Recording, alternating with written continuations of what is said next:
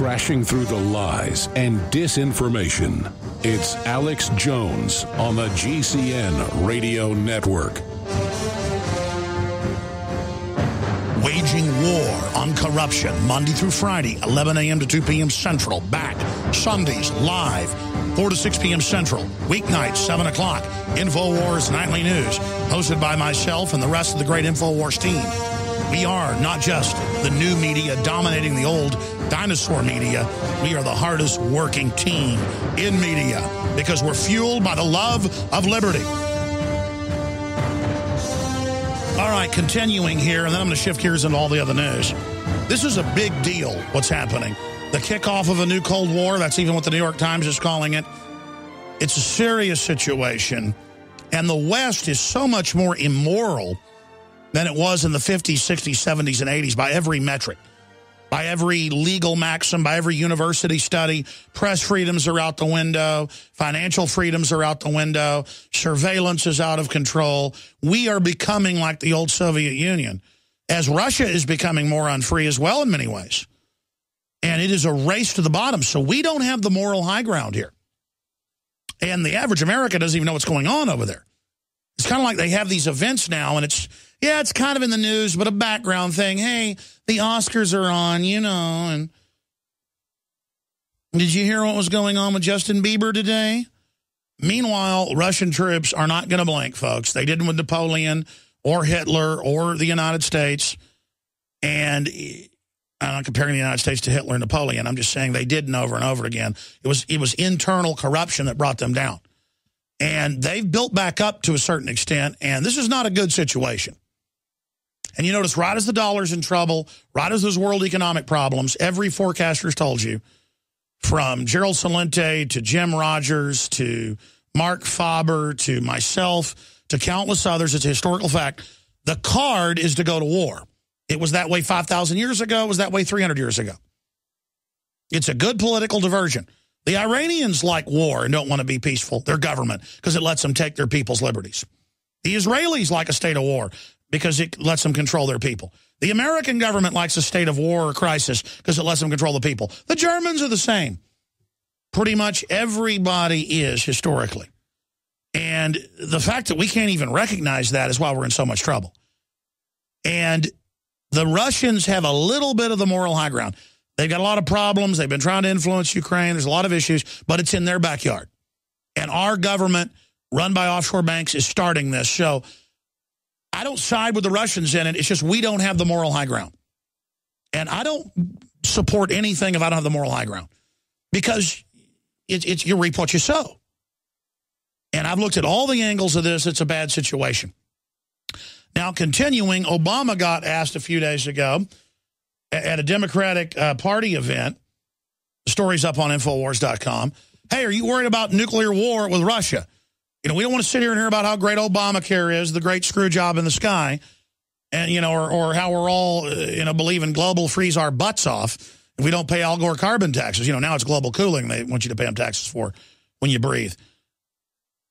President Obama was well into a speech at Democratic National Committee Summit on Friday when someone in the crowd said, Mr. Obama, tell us about your plans for nuclear war with Russia. The man shouted according to a transcript released by the White House. And they are moving nuclear weapons into the area. They are moving missiles to shoot down the Russian response. The Russians are freaking out, getting encircled. Let me tell you, if the Russians were moving missiles into Mexico, I'd be upset. If Russians were moving missiles into Cuba, I'd say, take it out of there, we're going to blow your butt off. Just like what happened during the Cuban Missile Crisis. This is very provocative. Of course, the U.S. moved missiles into Turkey is why the Russians moved them into Cuba. We came within inches of nuclear war, folks. And most of us wouldn't be here today. It'd be a whole different future if that would happen. And the Rand Corporation was ready for it. That's what Dr. Strangelove's all about. Real Rand Corporation plans from 2 years before the Stanley Kubrick got, where they wanted to survive a nuclear war and have the elite go in the bunkers for a few years and then regroup and take down the whole world and set up a world government.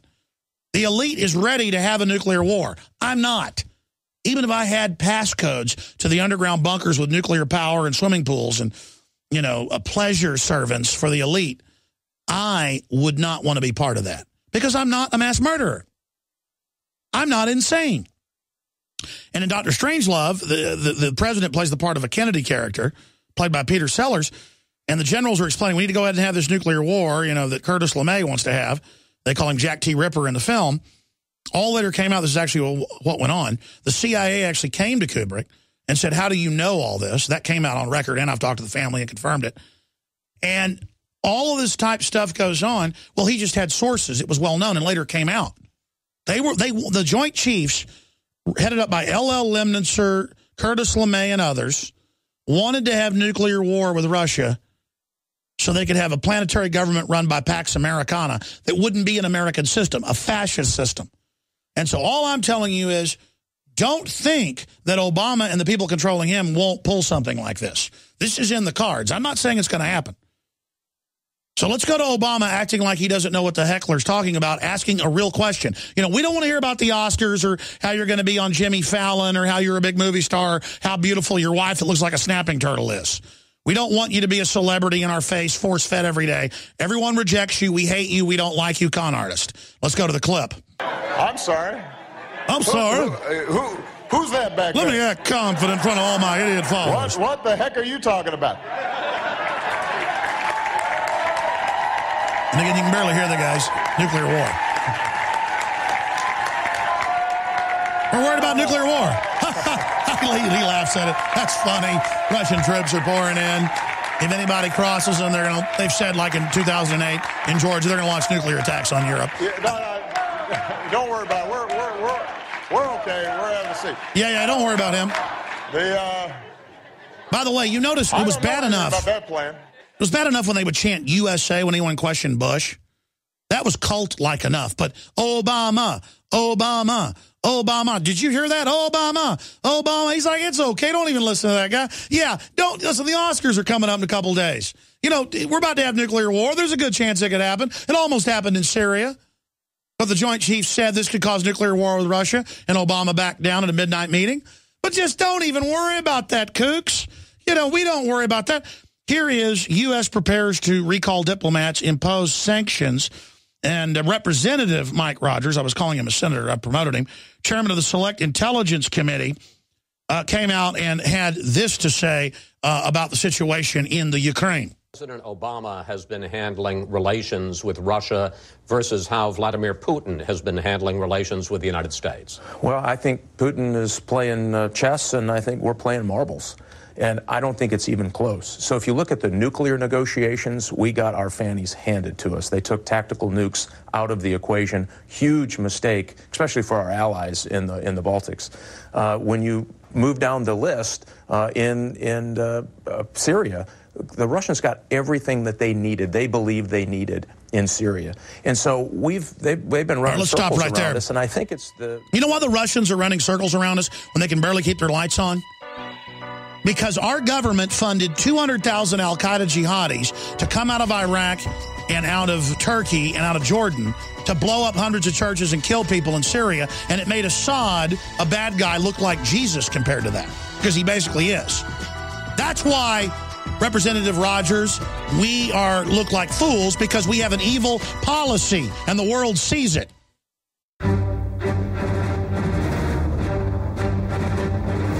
Big Brother, mainstream media, government cover-ups. You want answers? Well, so does he. He's Alex Jones on the GCN Radio Network. And now, live from Austin, Texas, Alex Jones. Let's make this a year of action. That's what most Americans want. Raising the debt ceiling does not increase our debt. Nobody is listening to your telephone calls. The debate is settled. Climate change is a fact. And if people can't trust not only the executive branch, but also don't trust Congress and don't trust federal judges, then we're going to have some problems here. What difference at this point does it make? That's right. Everything's fine. Everything is cool. Everything is cool when you're part of a team. Everything is awesome when we're living our dream. Everything is better. Yeah, the Oscars are on tonight. Don't worry about the Russian troops pouring into Ukraine. Don't worry about George Soros going in there and stirring it all up and kicking out the elected president with a bunch of armed thugs. Don't worry about the leadership being neo-Nazis that actually wear giant swastikas. No. There's been big storms in California, folks, and it might mess up the Oscars. I mean, oh, my gosh. I'm going to run home tonight, and I'm going to sit there and watch those movie stars and just get so into it. Because everything is awesome. Everything's cool when you're part of a team. Doesn't matter if your health care doubles. Doesn't matter if you can't get the brain tumor removed and you die. Because everything is awesome. I'm part of the Obama cult. That is, of course, the Lego theme song. The Lego movie, which is an excellent, I think, libertarian film. It got attacked by some neocons as being anti-corporate. It wasn't anti-corporate. It was anti-Agenda 21, non-liberty. I think it had a very positive message. So let me just recap the big top story and then segue into everything else here as the dam breaks out of the top story 35 minutes into worldwide transmission on this live Sunday edition. Ukraine mobilizes after Putin's declaration of war. That's Reuters. And they're calling it a declaration of war that they took a tiny peninsula area and a military base that they already had. So there you go. And I'm not defending Russia. I'm just saying the media is totally spinning this and talking about sanctions on Russia and NATO troops going in. Yeah, that's a wonderful idea when the West just fomented an overthrow of a government over there. I mean, it's not good. I mean, it'd be one thing if they overthrew it to replace it with a republic and people being able to own guns and liberty. You could at least argue it was moral. They're putting in an EU George Soros kleptocracy where the EU sucks the country dry. You know, if I had a choice between George Soros and Putin, I might take Putin. I mean, I've just about had enough of George Soros, who runs media organizations sworn to shut me down, who write lies about me every week. I'm not under attack by Vladimir Putin. I'm under attack by George Soros, who finances anti-free speech stuff in Congress. I mean, he's a guy over here squatting on America with Cloward and Piven and getting you on welfare, and he's a huge recipient, along with Warren Buffett, of government bailouts. That's who's in my life, not Vladimir Putin. Listen, Vladimir Putin gets in my life, he can go to hell. Never been to Russia. I don't have one drop of Slavic blood. Nothing against those people. Like their music, their culture. But here's the deal. I'm an American, and I got George Soros on my back, not Vladimir Putin. Understand? I see a Russian around here telling me what to do. I'll kick their ass. But I'm here to tell you, folks, I haven't seen one Russian going around telling me what to do. You understand that? And I mean that figuratively. Politically, in the info war, I will stomp them into the ground. Russia attacks any interest. I'll call for war with them. I'll call for limited war to push them out of that area, not nuclear. And then we'd have the moral high ground, and Russia might have a war with us that was just conventional. But you move into their homeland, their border, you move into the Crimea that's generally been with Russia throughout history, you are opening the door for them to launch nuclear attacks, folks. And then there goes your Oscars tonight, ladies and gentlemen, and worshiping LeBron James, okay?